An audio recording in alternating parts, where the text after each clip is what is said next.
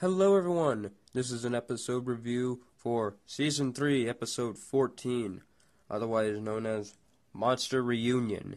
And we all saw this coming, all the way from Monster Buddies. We knew Centipede would be coming back in one way or another, this time in a new, semi-improved, non-corrupted form, kinda.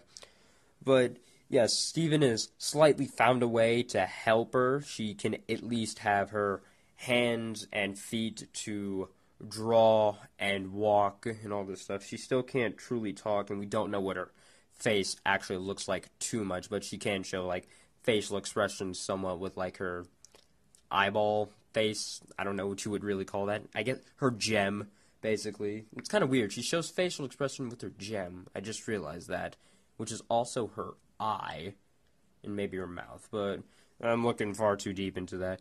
But yeah, we get a bit of a backstory with Centipede, which I didn't actually think that they would do too much, but it does explain like a big thing within the Steven universe mythos, and that being what's with all the corruptive gems.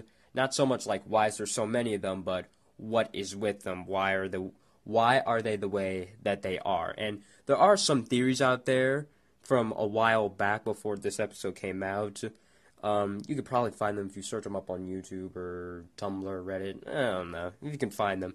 That did pretty much go with the same concept of that there was some biological weapon that exploded within the air and it affected all the remaining gems that were on Earth after the war, or pretty much immediately after Homeworld ditched Earth and let out this explosion, and whatever happened to those gems happened to them. And Garnet did explain it the best way. It's not that, like, MC Bear's arm was broken. It's more that his mind was broken. And that is the perfect way. Because there is no other way to explain it, how corrupt the gem is. It's not so much physically like their gem is broken. It's more of like the gem itself, the mind of it, is broken.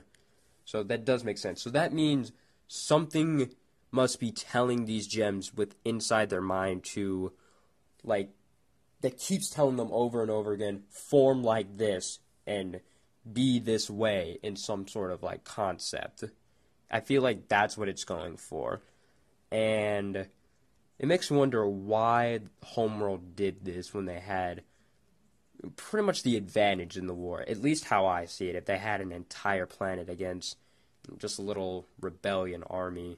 Well, that's kind of for another video, and it was actually pretty sad and heartbreaking to see the Centipede's backstory. I actually did almost cry to that, and I also knew that she wouldn't be staying with the gems, because we see Bismuth later on and Centipede wasn't there, so something must have happened. I was either guessing that she just revert back to normal and poof, or something else.